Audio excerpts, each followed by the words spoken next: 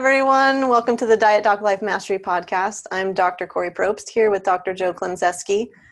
Welcome to the second part of the No Fat Gain Thanksgiving.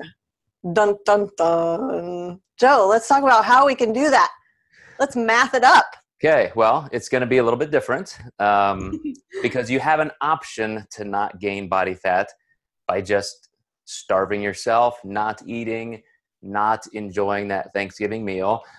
But I don't think many people do that. No matter how we try, no matter how we prepare people, I know after every holiday, I'm going to spend the next week communicating with my clients how to get back on track, holding hands, saying it's not that bad, you'll be fine, we'll get through this. And I want to prepare people ahead of time to enjoy that, but at least have a game plan. Sounds good. Okay, are you ready? I'm ready. So for this one, I did prepare a little PowerPoint. So I'm going to do a screen share. I hope this works with both of us on here. And for those of you listening, we'll try and give it an audible nature here. There it is. You and your PowerPoints and your spreadsheets. What can I say? Everything in life should be done with a spreadsheet. A 5,000 calorie Thanksgiving. That's the goal. Without gaining body fat. Yes. 5,000 So is calories. this just 5,000 calories just in the meal? Yes. Well, there's a couple meals because who eats just one meal on Thanksgiving? Well, so here's what happens for me typically. I eat one meal, but I have a couple plates. Okay. And then I designate myself as the turkey deboner. That sounded terrible. Yeah, we're going to just skip right over that. We might edit that one out. And then I end up eating probably 4 more ounces. So I'm probably eating about 10 ounces of turkey. Well, I'm going to show you how to eat 5,000 calories worth of, well, actually, I didn't factor in that much protein, but the math. That's my favorite part. So it'll actually go in your favor. And this is all about me, clearly. Okay, I did. I thought about you as I'm going through here. How can we get Kori to eat more than broccoli and salad on Thanksgiving? Okay. So this is awesome. I'm excited. This is an entire week process, and I'm making a couple of assumptions. The first one is that most people that we're working with are in some kind of a weight loss or weight maintenance plan. So they're eating a little healthy and probably even gearing up toward Thanksgiving. So I'm making the assumption we're all in a slight calorie deficit. So this particular episode is going to land too late toward Thanksgiving for you to start the whole week this way. But let's look at stored carbohydrates in the body. So we store glucose as glycogen. And women can store about an average of 400 grams, men 550 to 600, but there's kind of a range from a really depleted level to a maximally saturated glycogen status in the body. So we store those carbs in the liver and the muscle. Right. Yeah. And men typically have more muscle than women exactly. do. Yeah, they have larger livers? Yeah. Some people probably do. It depends how much tequila you drink. That hypertrophies the liver. On the menu. So keep these things in mind that you have these maximally saturated levels that you could reach, but we're going to be a little bit in a deficit. So I'm counting that we're in a moderate deficit, and I'm factoring in about 150 to 250 grams of depletion for women. So let's say average of 200, men about 275. So let's say that you have that much storage capacity, as you said, Kori, in your liver and muscle tissue for stored carbohydrates. So that's already money in the bank. That's storage capacity that's not being utilized that we can stuff full of pumpkin pie. Okay? Okay, or broccoli. Okay. So we're already up. If you look at the scoreboard, here's the glycogen depletion level for just that initial before we even hit the day of Thanksgiving. And from where we are in that moderately depleted state to maximum storage, we really have about 350 grams of carbs for women, 500 grams of carbs for men. That's a pretty good meal, right? Yeah, I don't eat that ever in an entire day. Okay. But when we eat too much carbohydrate too fast, we are going to convert some of that to fat. Mm-hmm. So you have to play the long game for a holiday like Thanksgiving. Okay. So you got to think about the whole week leading up, and then you got to think about the couple days after, because you're going to need to mitigate some over storage. But this is going to be better than you think. So now let's talk about that potential fat loss. If we've been in a calorie deficit leading up to Thanksgiving, so let's say 3 or 4 days, and very light effort. So women losing about a half a pound, men losing about 3/4 of a pound. If we count that body fat as actual fat restorage capacity, now women have, besides that glycogen or carbohydrate buffer, now we have about 1,750 calories that we've banked for women, 25 for men. So this is looking pretty good, right? I'm liking it. Yeah. You're saving up pretty some good day calories for me. and carbs. Yep. So if we convert that stored fat or body fat that we've lost into what we could store as new body fat, that's about 195 grams of fat. That's a lot of pecan pie, a lot of gravy, Goodness. a lot of butter, 290 grams of fat for men. So this is going to be an amazing Thanksgiving, right? think of how much we can do. You just eat a bucket of lard, though. Okay. But you can if you do it right. So then, like, who doesn't do a pre-Thanksgiving dinner 5K? I know probably quite a few people. I know that was kind of rhetorical. I want people to go out there, support your local charities. Ours in Evansville is for the Goodwill, and I do this almost every year. I try to get all of my kids to do this with me this year, and so far I've been turned down by everybody. It was pretty cold when I lived there with you and we did that. Pretty darn cold. I don't really have an excuse not to do anything in San Diego, but I have to do this. I'm going to bundle up, go do it, because this gives you an extra bonus depletion. You're already carb depleted. And so if you go out there and run this 5K with any effort whatsoever, that's an extra 350 calories for women, 450 calories for men. That is way more dessert you could eat on Thanksgiving. That's a lot. So let's tally this up so far. If we factor those calories in as extra carbs, and we even cut it in half. See, I'm such a fair, moderate. I want to be very fair with this. So I know we're going to have a little pre-run snack and probably a post-run, refilling meal, and so we're gonna cut that in half and say that we're only gaining about 50 grams of carbs for men, 75 for women. So that leaves our entire Thanksgiving meal energy bank like this. Women would have 400 grams of carbs that they've saved up in 195 grams of fat. For men, 575 grams of carbs, 290 grams of fat. So just because you were in a moderate calorie depletion all week long and you lost a little bit of body fat, half a pound to 3/4, you're in a carbohydrate depleted state, just very moderate, 50% of a normal level, but we've got that compensation level kind of bonus saturation we can hit. Then you did that little 5K or some workout, just get up, go do a workout, something like that. So this is what we're looking at going into the day. So would you be happy knowing this is what you have to, quote, spend on your Thanksgiving meal? I'm not happy because I can't eat any turkey.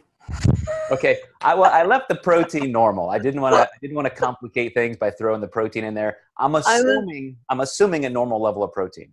I'm going to use some of the fat for turkey.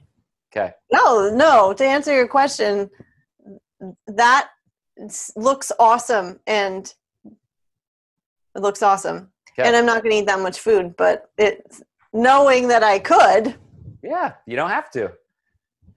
So let's get into the day. Let's say that you, like me, you're going to wake up, you're going to do this 5K. So I have a little pre-workout snack, which is like a half a serving of protein, half a serving of carbs. I'm going to come back, and the meal's not going to be for a couple hours. So I'm going to have maybe a serving and a half of protein, still stick to only about a half a serving of carbs, if any, maybe none. That way you can keep that glycogen storage level even more depleted. But then what I'm going to plan on is a main meal, which would be 2 times your normal size of a meal. And when you see how I factor these out, it's way more than 2 times. It's probably like 3 to 4 times. But then I assume people are going to go back for seconds. At some point, you're going to have seconds. Another 2 times the normal plate of food. Well, we've got almost 5,000 calories to spend here. We got to get busy. But some people may not stop at 2 rounds. So just for good measure, let's throw in a round. Through the pain. Round 3. Yeah, I mean, you do. You just have to work through the pain if you want to win. So I know last year watching my kids, almost every hour on the hour, they were going back into the kitchen because there were so many desserts and so many things you just couldn't eat at once. So it's like just having a pile driving force through your stomach just to get that stuff down there. So clearly, Joe, the skills that I taught your children when I was living there at Thanksgiving time did not transfer once I was gone. They are long gone. I will tell you, once in a while, somebody does bring that up just for a good laugh. Just for a laugh, yeah. Hey. Well, it was Linnea who was like, Mrs. Probst, with half of the food still left on her plate and everyone else is done. I'm so full. Yeah, it's always like, hey, remember that time when Mrs. Probst made us put our forks down between every bite? How inefficient is that? We've got food to eat here. We can't let it go to waste. No, look how much work Mom put into this. Eat through the pain. Eat through the pain. Okay, so we've got the scoreboard. We know what we've got going in that we can use. And now we have to decide how we're going to fix our plates for each meal. What are we going to choose? How are we going to space this out? Because like I said, there's a speed to which your body can digest food and assimilate it. So too much carbohydrate at once is going to get stored as fat. It's a little bit of a controversy. There's some new research coming out that I might dabble into in a second. But when you have enough food in one meal, presumably you're going to have protein. You're certainly going to have enough carbs. Any dietary fat that you consume just gets converted to fat. So we have to factor that in. Yeah. So like I said, if you're going to take this job seriously and you're going to eat like I'm telling you to eat, 4,000 to 5,000 calories, you do have to consider this as a week-long process, and you will convert some of this to body fats, but it's factored into your week so that you end up ahead. Okay. And I know, Kori, I see your wheels spinning right now. You're thinking, wait a second, I don't want to gain any body fat that day that I have to worry about. So sure don't. So this is an option. You can stick to your guns here. If you make it through that, if you plan this out where you're going to only eat every 3 to 4 hours, then that gives you some space in between. But interestingly, that's almost only volumetric space, because with that kind of a gut load, you are not going to be digesting and assimilating completely and then end up with an empty stomach. You're going to be just piling food on top of food. But that's why eating in a gluttonous way is hard work. You got to stick to it. So what if somebody like Kori is going to very weirdly eat her Thanksgiving meal at dinner time, like 5, 6, 7 o'clock in the evening? That happens in some places, apparently in California. 4 p.m. So, and I understand with travel and all that. I'm just kidding. But if you do that, then you're probably going to have a normal meal or even 2 after any workout in the morning to lead up to that. So that's fine. Just have another meal. I would recommend, again, a serving of protein, maybe just half a serving of carbohydrates, maybe just fibrous carbohydrate, vegetable, so that you can save that room for your big meal. Okay, so here we go. Now we're going to get into what we're going to consume. So check this out, Kori. As a female, how would 50 grams of protein, 150 grams of carbs, and 75 grams of fat sound for you? Super. I'm going to switch some of that fat, though, for probably protein and carbs. Okay. Just because I know what we're going to be fixing, and it's not going to be super fatty. Okay. So I think for most women, this calorie range, like you said, if this was an entire day, think of this for a day. I mean, obviously, let's put a little bit back into the protein column, but 150 grams of carbs, let's say 50 grams of fat, and we'll switch it, and 75 grams of protein. That's almost a day. So you're getting a day's worth of calories in this one meal. That's my day, for sure. Right. Protein and fat different, but totally. But this is just one meal. So for men, I've calculated 75 grams of protein, 250 grams of carbs, and 100 grams of fat for this particular meal. This is just one meal. Oh, yeah. Now, here's what's interesting. This is that controversy I talked about.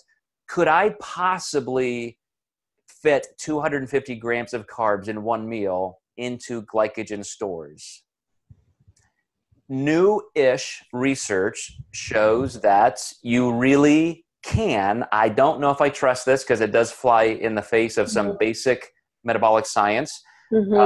I believe when blood sugar gets high enough, especially for a sustained amount of time, not only can your liver convert carbs into cholesterol and fatty acids and be stored, but even adipose cells, body fat cells, can pull glucose in and convert it into fat right on the spot. So I do think that you are going to have some body fat stored here, maybe not as much on this first meal. A lot of the dietary fat is going to be stored as fat, but this is where, like I said, this is the long game approach. So if I was taking the I just can't do this approach, I need to have a Thanksgiving meal where I gain no body fat even for a day. I don't want to feel horribly full. Obviously, you can just employ flexible dieting techniques and weigh everything, measure it, and take a little bite of this, and you can do all that and totally be fine. I don't want this to be completely satirical, but if you really want to eat like this, I'm going to show you that in the context of this week, you can do it and emerge totally unscathed. Unscathed. So round 2, let's just hit the repeat button. So let's go have the exact same size meal 3 to 4 hours later. Could you do that, Kori? Well, I know what my meals are going to look like, so yes, I could. Well, great. I'm bringing you to the dark side. No, I mean, you know how I eat, Joe. Everything is a salad. I'm going to eat another 5 ounces of turkey with a bunch of steamed broccoli and a big-ass salad. And you think you can get 150 grams of carbs out of that? That's going to be a bale of hay. That's how good I am. All right. So for round 2, a higher percent of this meal is going to be stored as fat. But remember, you have lost some fat. We've got almost 200 grams of fat for women, 300 grams of fat for men that you've banked this week. So you're just refilling some adipose cells with the triglycerides that you've already lost that week. So again, if you don't want to have a maintenance or neutral week, you don't have to do that. But this is a way that you can. So round 3, we get the sweatpants, unbutton the jeans, Sweatpants are, yes. Take a shower if you need to get ready for round 3. No, you're not going to want to take your clothes off because you're not going to want to look at yourself in the mirror. You just take that blindfold into the bathroom, give it to your spouse. Okay. So round 3, I am lightening up a little bit because I imagine now it's going to be kind of late at night. Football games are coming to an end. And it's like, oh my gosh, I might as well just finish off these crumbs, this last little piece of pecan pie. Crumbs, 75 carbs. That's crumbs, folks. Well, Thanksgiving it is. So this is where I would be eating this is the dump cake time. And you do feel dumpy afterwards. So basically cutting in half the meals we did for the first and second rounds, that would be the third round. Now look at the final tally. This is what we started with. Our energy bank to start the day. Women had 400 grams of carbs in the bank. We only consumed 375. They had 195 grams of fat. We consumed 185. Men had 575 grams of carbs to spend.